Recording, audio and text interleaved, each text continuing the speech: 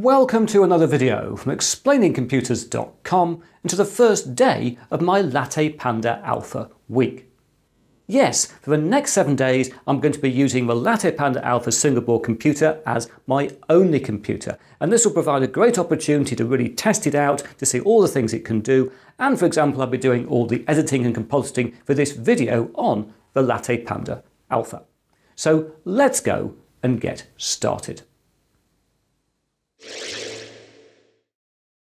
So, here we have the LattePanda Alpha single board computer from a DF robot that I'm going to be using for the next week. And I covered the specs of this in detail in my first LattePanda Alpha video, but just to give you the headlines, this is based on a dual-core 7th generation Intel mobile processor, a Core M3 7Y30, which clocks at up to 2.6 GHz. And specifically this is LattePanda Alpha 864, which means it's got 8 GB of RAM and 64 GB of onboard flash storage. And on that onboard flash storage, I've got installed Windows 10. Now, I've also got some other storage on the board for this week as well. If we turn it over, this has got a M.2 connectivity, and it's therefore got a 500 GB NVMe SSD, a WD Black SSD installed as well, which will give me a lot of flexibility. So let's get this thing turned back again the right way round. Let's get the thing all connected up. There we are, and we'll now go and look at the desktop and see my configuration. And as you can see, I'm just running a Windows 10, nothing unusual like that, runs very well on the LattePanda Alpha. I've opened up this PC, you'll see we've got the eMMC flash there, which has got Windows installed on it. If I do properties, you'll see there's about 34 gig free with the Windows and various other software installed.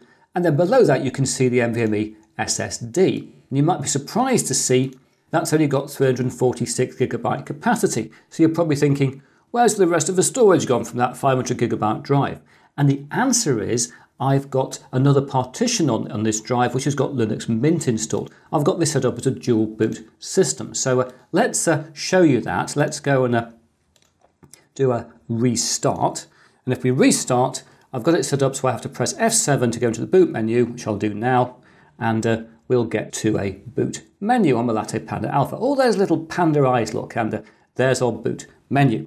And it's set up so it'll go straight into Windows by default, because I've got the bootloader, which has got grub to go into a dual boot on the NVMe SSD. So if I select that there, and it'll now allow us to go into a Linux Mint. We could have gone back into Windows there as well if we wanted to, but wouldn't be a great little point going through all that process.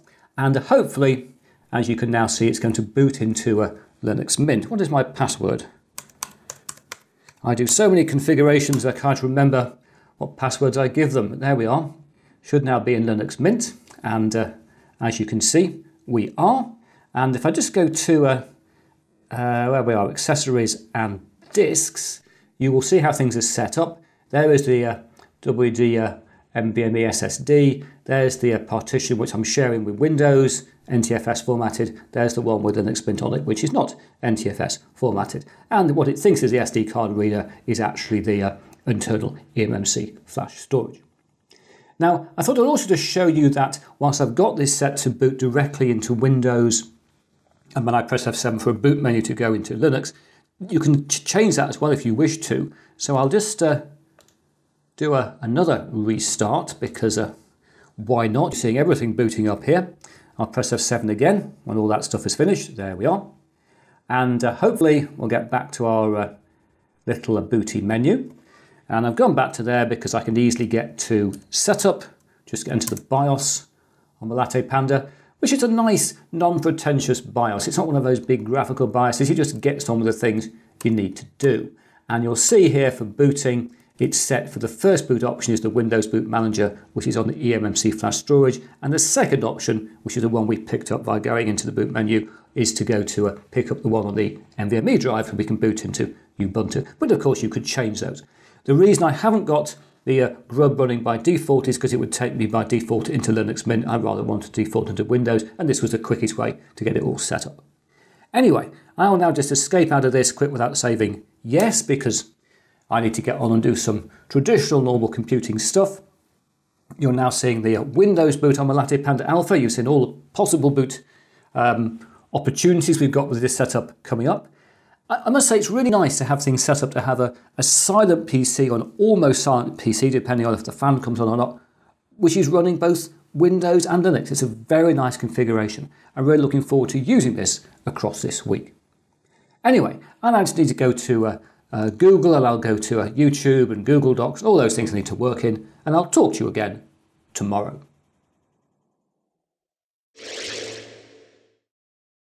Greetings. I'm now back again. It's now Tuesday. LattePanda Alpha tells me it's Tuesday. And as you can see, I've been messing around in GIMP, creating a new desktop background. You'd think I had better things to do, wouldn't you? But it makes it look nicer on the desktop to have our LattePanda Alpha there. And I've also connected in the SSD from my Atomos recorder, which I recorded onto yesterday, so I could do some compositing work. And I've been doing that in Fusion. So if I launch Fusion, Fusion is a compositing package, a visual effects package from Blackmagic Design, the same people who make DaVinci Resolve, and it normally looks more like this, but so that you can actually see things more easily on the screen, I made it look like this. And in fact, I'll even take off the status bar to give us a bit more space there as well. And if I load in my project I've been working on, which is down here, I'll load that in. What we've basically got here is what's called a flow tab. There's also a timeline tab down there as well to work on these bits of a video. But basically, everything here is what's called a node. So one of these here either loads in some footage or does something to it or exports it out again. And we've also got some monitors and some tool space. So for example, if I select this node here, you'll see it's got some tools will come up. And if I press the 1 key, I can send the output to that monitor there. Or I can press the 2 key, I can send it to that monitor over there. I can have it either monitor if I wish to. Let's turn one of those off again. Let's turn them both off. And then down here I've got another thing I've loaded in. This is a background. That's the standard Explaining Computers background. I'm sure you recognise that. And what I've done with this footage here is I've added something called Primat, which basically is a matte thing which will extract the background. So if I put that up there, there you are, the backgrounds come out. And then I've added a little bit of brightness and sharpening to that, and I've merged it, if I push that key there, with the traditional Explaining Computers background. So it's looking more like an introduction to Explaining Computers. And then I've also got here an element there, if I just bring that one up over here. This is our standard thing that comes up at the start and does the little caption-y thing. That's also got a bit of animation on it. And finally, that is combined with the final shot. I press 2 there. There you are. You can see that's how the shot is put together. And if I press the F4 up here, I can show you a bit bigger. Things are coming together for the shot to open this very video.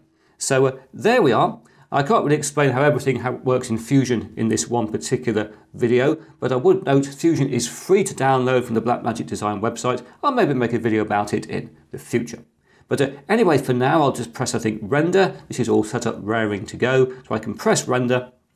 It's all set up. I could just press start render. And I love the way that in Fusion, all the little nodes flicker, all those little things flicker on and off as they're working, putting the shot together. That'll clearly take it a second or two to put together, so I will let that get on with it, and I'll talk to you again tomorrow.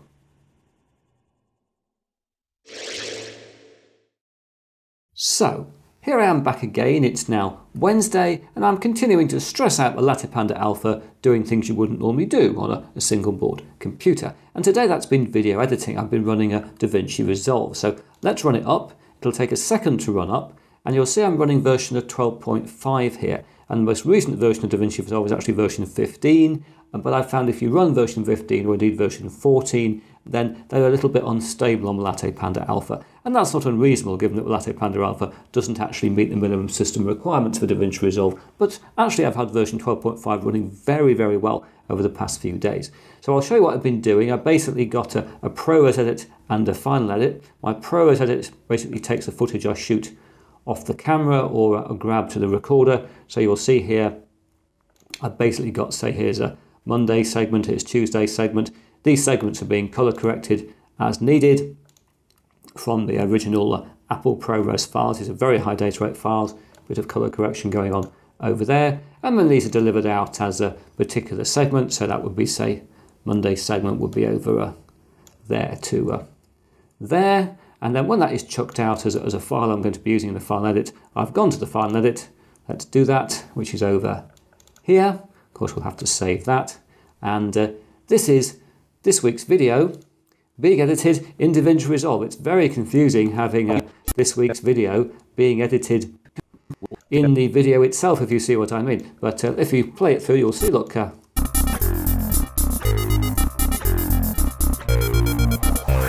yes, we're actually got playing there the video, and it'll get to this week's title, and there it is, look. And welcome to there's me talking to me in the video all about stuff.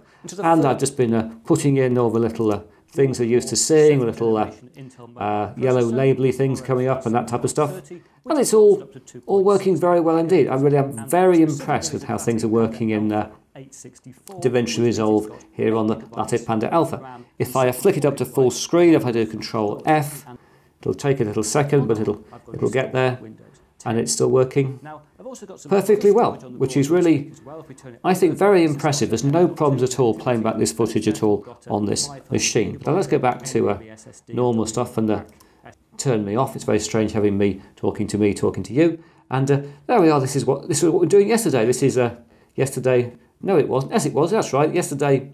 It's confusing, isn't it? Because yesterday we were working on that bit of the video, which is the introduction with all the compositing, but we were doing it over here in Fusion, weren't we? And which this is the segment all about Fusion, which you might remember from yesterday. So there we are. Everything is working very nicely. I've been stressing out the LattePanda Alpha with DaVinci Resolve, and it works. It is perfectly possible to edit a video using high data rate files on a LattePanda Alpha, and that is amazing. And that suggests this board's got really good performance. And therefore, tomorrow, which will be, I think, Thursday, if I've got my date right, I'm going to be running some more broad performance tests on the LattePanda Alpha.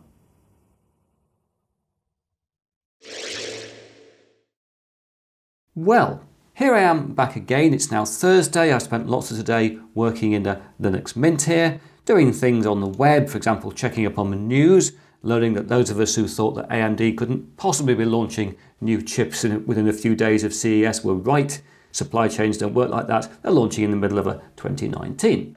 And I've also been doing a lot of work in Impress, in LibreOffice, working on some new lecture material, because the University of Nottingham has invited me back to do some more lectures, so I've been working on those. But I thought this evening we'd have a look at the performance of a LattePanda Alpha, and I've, for example, got an 8 top running there. I know some of you like to see that. I do find it amazing that Linux Mint doesn't take that much memory. Look, only about 700 megabytes being used as the thing is sitting here running on the desktop. And I've also here got a terminal open where I can run GL Mark II, which is a little graphics testing routine for Linux. Not many testing routines available for Linux, at least easy ones to use, so I'll put that one over there. And there we have a nice horse going round doing a look at that ridiculous frame rate, 1796. I think I'll let this thing run through a bit to something more interesting. And that's what I call something a bit more interesting. It's whizzing around a textured box, and again that looks pretty good, doesn't it? Again, massive frame rate. Let's let this thing complete.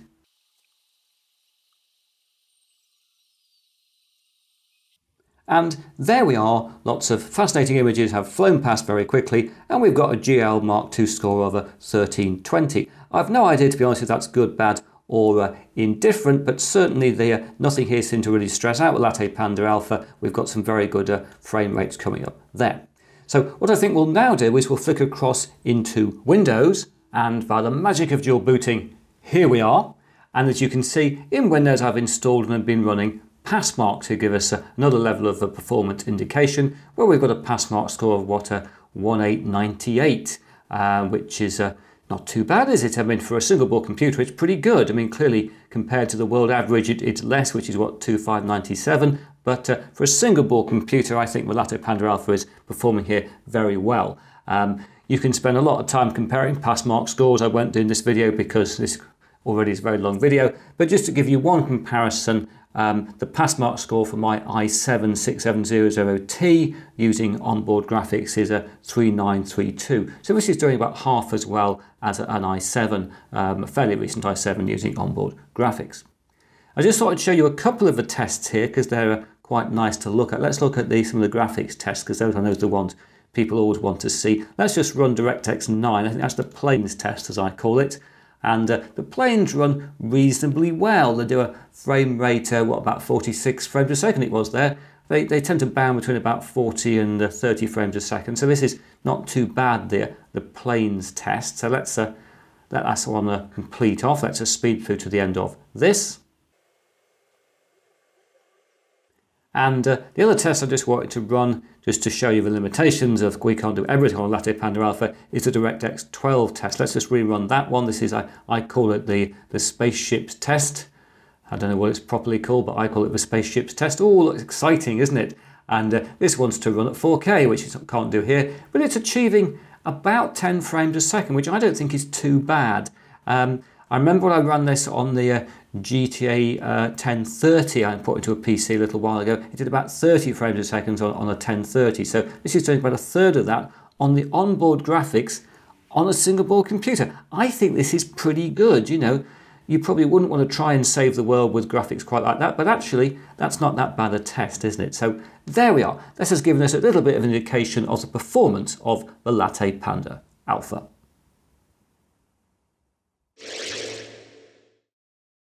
So here I am back again. It's now Friday, and I thought we'd have a look at the power use and the temperatures of the LattePanda Alpha. And I thought to start off, I'd just remind you about the processor inside the machine, which is the Intel Core M37Y30. This is the spec page, as you can see here. To remind you, a processor which has got a base frequency 1 GHz going up to 2.6 GHz and a thermal design power of only 4.5 watts. Very, very low because this is a mobile processor. So let's close that down, and you'll see here I've got running real temp to show us the temperature. Here you can see the temperatures of the two processor cores, about 57-ish degrees. And minimum, this was just after the thing and booted up, got into Windows, I run this up, 2728. And it's basically sitting here idling along. There's a few things running. DaVinci Resolve is running, not least in the background, I'll show you in a second, but it's basically not doing very much, and it's on it keeps rising up 57, 58, something like that. It does get fairly warm, the LattePanda Alpha. This said, the fan isn't currently running.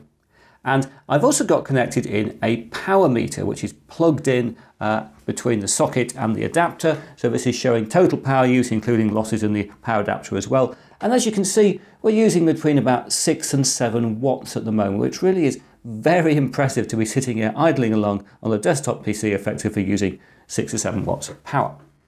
But of course, these things will change, because if we go into DaVinci Resolve there, what I'm going to do is to start rendering. We're going to render out, this is actually yesterday's section of ProRes which is being rendered out, and that of course will start to hit power use. We're up to about 19 watts there, which is maxing the thing out, which is clearly 20 watts and 19, 20 watts. And can I bring up in the foreground that, and as you can see our temperatures now into the 70s. The fan is now going round as you would hope at that sort of temperature, so clearly things are progressing along. So I'll just let this run through a bit. We'll see what happens over time with the temperatures. And it seems to me, as that thing has gone through, that the fan coming in has clearly had a significant difference. We're now back down into the mid-60s again. The fan is going at its full pelt, which is not very noisy. It's a nice quiet little fan, and I can certainly feel some hot air coming out the end of the LattePanda's little vents there as this thing is going along. Let's just let it finish off a bit more. And I think this is now clearly pretty stable. It suggests to me, because the power use has dropped to 15 watts from 20, that maybe this thing is throttled. We don't know, but that's certainly a possibility, isn't it? It's dropped back its speed. But we seem to have pretty sort of solid temperatures there in sort of the mid-ish 60s. So there we are. That gives you an indication of power use and the temperatures for the LattePanda Alpha.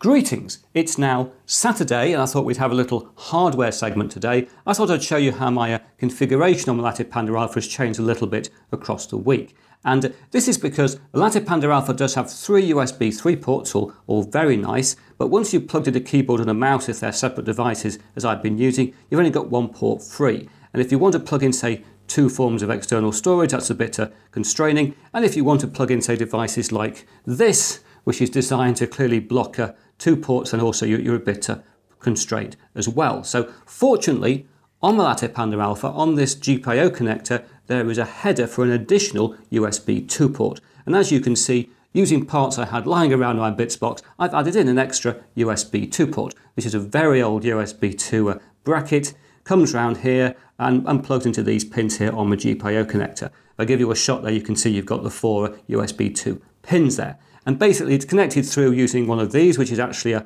part of a Raspberry Pi GPIO connector I had in my bits box. And I've had to take it through an additional set of wires because I've had to reverse the polarity of the data leads to make sure it's connected the right way around. But that works very well. So now I've got my keyboard plugged in through this USB 2 port, mouse over here, and 2 free USB 3 ports.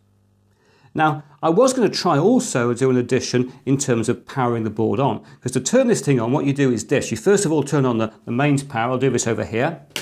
Just turn that on over there, and you'll then see that we have a little red light flickering down here. Maybe you can see that.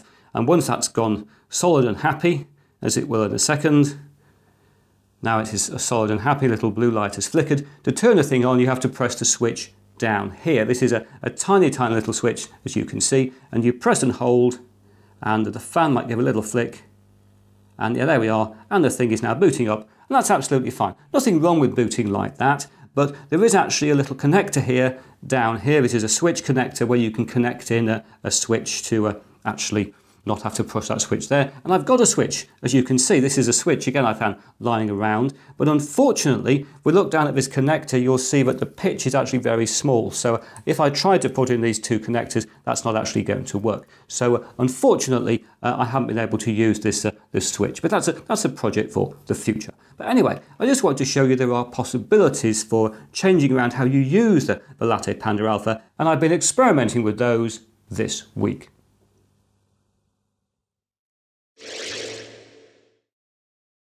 It's now Sunday the 13th of January 2019, and it's hence the last day of my LattePanda Alpha week. And indeed, I've just been online using the LattePanda to answer some of your YouTube comments as my latest Explaining Computers video has uploaded. That was of course a Windows 7 video. I've been using Windows 10 all week on this single board computer. I get very confused with these videos where I'm going back and forth between different periods of time. Anyway, for me it's the 13th of January still, and what have I learned about the LattePanda Alpha across the past 7 days? Well, I had a great respect for this board before I started. It's an expensive single board computer, but it's a very high quality single board computer. And across this week, I think I had a bit of nervousness starting out doing some of the tasks on it, like particularly the video editing and compositing. I was sort of wondering, will it cope, will it get too hot, or things like this. And then I just forgot about that and got on with the work, and this thing just kept up with me and kept working. It does get slightly warm, but this little fan keeps cutting in, and everything has worked very, very well.